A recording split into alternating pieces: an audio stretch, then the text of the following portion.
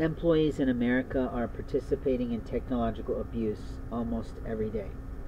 What I mean by they're participating in is that sometimes they're either the target or the perpetrator of that technology abuse.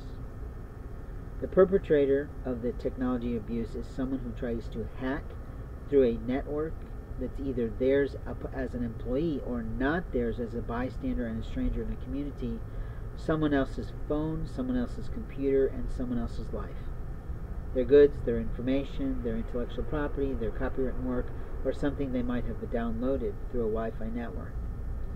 They also might be deleting people's photographs, they also might be interfering with people's social networks, they also might be stealing passwords, and scary enough that peddlers and panhandlers today might be using their immaturity of distraction or subterfuge actions by sitting on a block or working in a chain gambling shop so that they can use the time of being the monitor of those places or the Sorai of those places or the soliciting of people in your parking lot to have their cell phones actually grabbing information off your customer's telephone.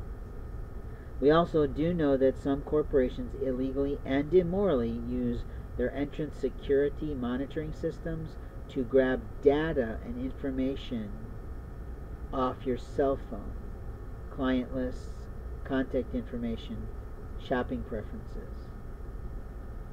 And nobody really recognizes that today, and nobody really understands that today. Sometimes it can be best to turn your cell phone off when you walk into a store or a restaurant.